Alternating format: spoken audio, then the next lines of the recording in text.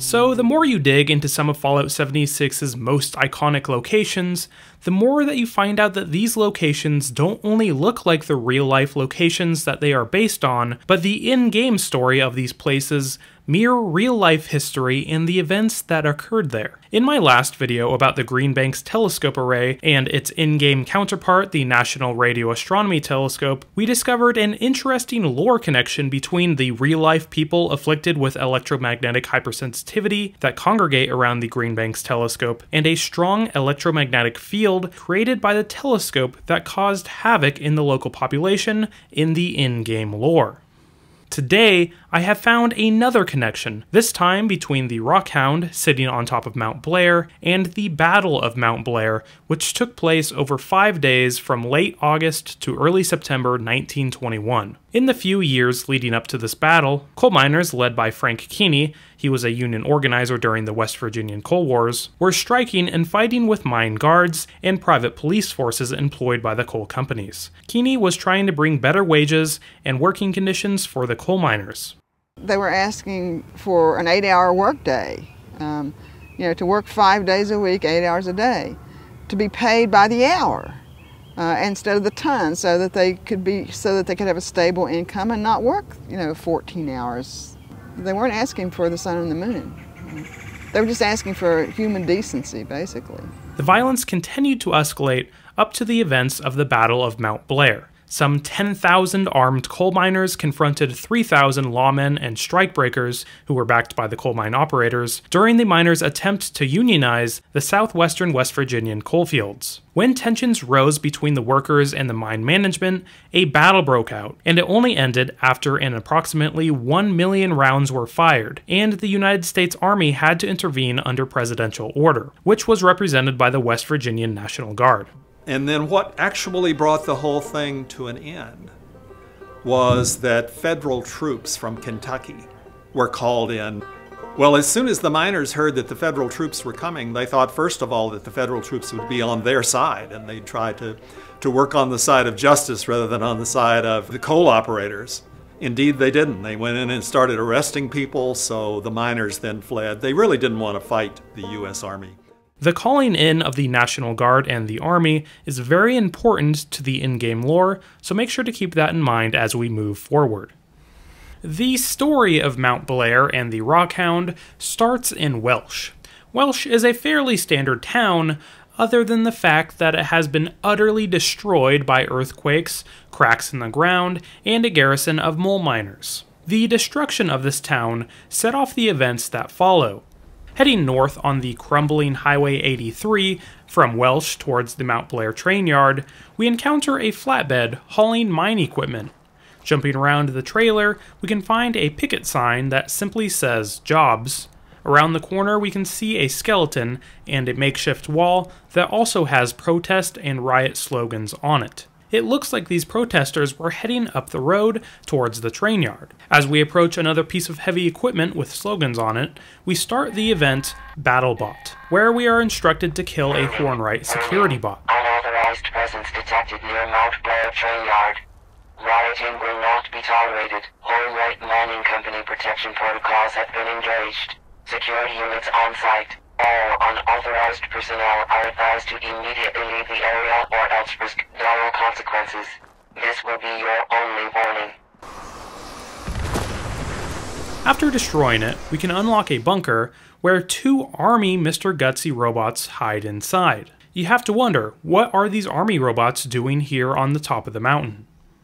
After completing the event and moving into the Mount Blair train yard, we can find a number of specially designed Robco Strikebreaker robots. Everything from Protectrons to Assaultrons. They must have been here for the rioters from Welsh. If we head to the Hornwright headquarters in Charleston, we can find out exactly what was happening here. Inside the Hornwright headquarters, we can go to the 4th floor, where we can enter Penelope Hornwright's office and jump on her terminal. Archived messages. Archived message 10-2-2077. Gregory, come by my office as soon as you get in. It sounds like the shaking last night. It revealed some kind of vein down in Welsh. We need to see if we can get our hands on the mineral rights before anyone else does. Penny. Archived message 10/2/2077. I'm sorry, Dad. Gregory and I tried to get down to Welsh as fast as we could, but AMS was already on site by the time we got there. Sounds like it's residual from their old blast tests in the area, peeking up underneath people's homes. Knowing how AMS works, I'm sure they'll make a mess of recovery. So, if you manage to pull yourself away from your projects long enough to read this, at least know that we tried. Penny. If you saw my video on AMS, you would know that AMS was testing subterranean nuclear bombs and caused these fissures in Welsh. Go check out that video for the whole story. I'll have a link in the description and in the cards above. 10/3/2077. Dad, if you're reading these at all anymore, I really need your help right now. I don't know what the hell AMS did in Welsh over this new claim, but they fucked up bad. The town is in open revolt, and from what I'm hearing, it's turning into a full-on riot. They're trashing anything with a mining company name on it. The governor's already started mobilizing the National Guard, and I've put out to get some independent contractors over to Mount Blair and a couple of your experimentation sites. I know you're still hurting over Mom, but I think everyone would really appreciate hearing from you, so please, help me out here. 10/4/2077. Gregory. I spoke to the various site managers last night. We haven't been able to regain access to the Rockhound yet, but they've left all of the others. I'm assuming she's talking about dig sites. Initial estimates for the damage are in the tens of millions, and there's still some rioters preventing us from being able to get back onto the digger. I need all of the execs in a conference room today. If we get stuck with this bill, that's it. Show's over. The riots are on AMS. We just need to make sure a judge agrees. Penny. So it sounds like the rioters have taken control of the Rockhound and Mount Blair. 10/12/2077. Gregory. National Guard finally cleared out the last of the rebels off the Rockhound. The damage was so much less bad than we expected, in no small part because it seems those idiots couldn't sort out how the ignition reactors worked, the little blessings of proprietary technology. I want crews working in 24-hour shifts until the site's fully operational again. Every day it's down, we're hemorrhaging money. Penny. So we can assume from this terminal that the Rockhound was a symbol of the relentless automation of the region, taking jobs away from its citizens, and when the earth split underneath Welsh, it was the last straw for the citizens, and they rioted and headed right for the Rockhound. They took it over and controlled it for about 8 days, all the while striking and demanding the right to work, until the National Guard sent in specially designed fleets of combat robots to fight off the rioters. The riots came to an end and the Rockhound was returned to Hornwright's possession, just like how the National Guard and the Army were sent in to break up the riots caused by Union organizers over 150 years prior, during the Battle of Mount Blair. For the rest of the story of the Rockhound, we can approach its base where we see massive tracks that give this machine a massive footprint. As we head up a set of metal stairs, we run into some mole miners.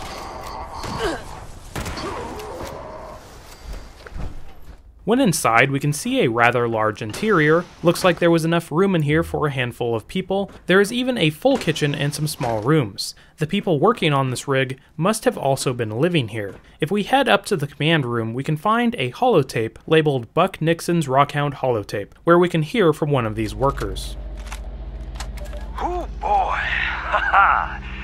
Well, I'm damn glad that headquarters upgraded the Rockhound's power system.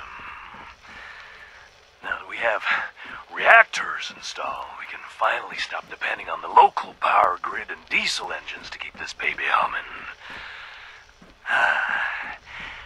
I can't even count the number of times the machines stall because of blackouts or the engines quit. Of course, working right next to 4 nuclear reactors isn't as cozy as it sounds. The engineers say those things are perfectly safe, but they are the ones that'll be vaporized after a meltdown. Still, those fat bonuses I've been getting on my paycheck are hard to ignore, so looks like I'll be staying for a while. Anyway, it's almost time for me to change out the ignition cores. I'll record more later if I have the time. We heard about these ignition cores on Penelope Hornwright's terminal earlier. To learn more, we can head to the upper decks where we can find a workstation. Activating this workstation prompts us to go to a terminal to find out more about the Rockhound. But before we do that, we need to defend the station. After the defense, we can head to the terminal where we can learn more about how the Rockhound works. Reactor technology.